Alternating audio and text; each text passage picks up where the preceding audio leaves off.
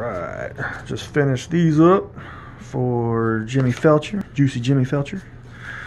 Set of wrist guards, gauntlets, whatever you want to call them. Mostly leather, vinyl. This is a vinyl, but it's a little bit different kind.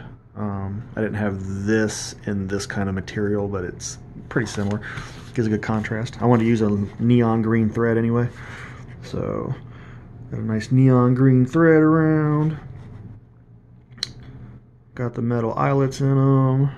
This cool looking pink purple iridescent material that I found at a theater shop, and you can get it online too. Full leather back.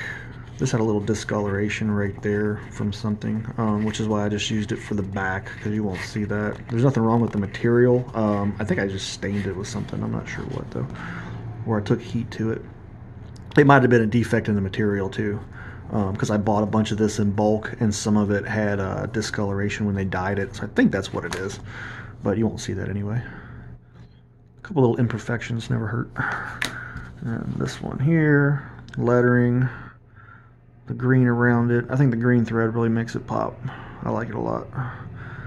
The shock on it. These had more sentimental meaning. The shock is for a guy who...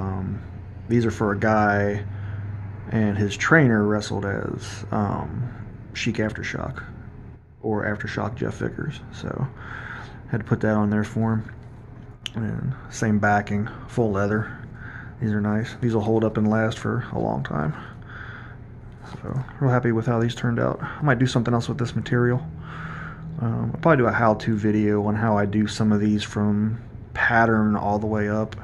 The letters and everything I did cut out on my Cricut this time, just to save a little time and get some more clean edges. I do them with a razor blade sometimes.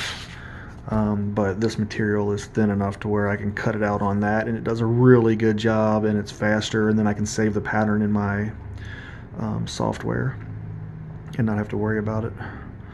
So, which, I mean, you see the difference. This one I cut out on a machine.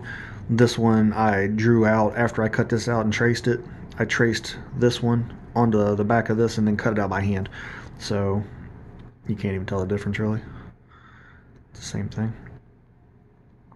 So these are about a 4.5 inch length. And then he's got big wrists, so they're like 12 inches around. They're pretty good size. Leather lace runners.